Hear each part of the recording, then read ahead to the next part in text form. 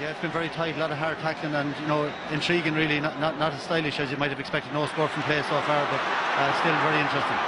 As Shane McGrath wins that, huge one down towards Lar Corbett, he's got it, he's scored! A goal by Lar Corbett, his 17th ever in Championship hurling, a crucial one here, coming after 10 minutes, and it's 1-3 to a point. It was a huge delivery.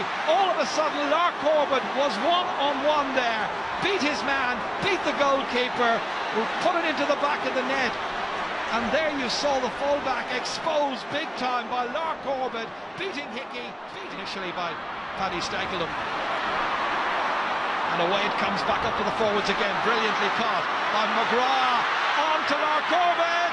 They fire Hurley's at him, but nobody's able to stop Lar Corbett, who's in for a second goal.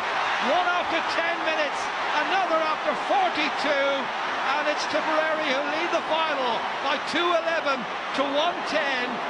As he was striking it, they were firing Hurleys to try and stop him, but nobody able to put paid to the gallop of the fearless Sarsfield Star. He won an All-Ireland medal in 2001, and he's looking for another, delaying the inevitable.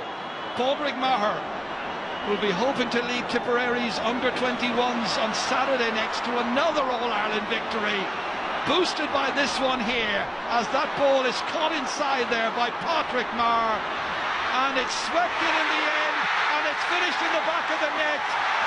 And there is another one for Tipperary and for Liam Sheedy, and Lar Corbett has got a hat-trick in the 73rd minute. This is how he finished it off. Maher played it to him, and Lar Corbett with 3 to make it 4-17 to 1-17, and it's a terrific day for the Premier County.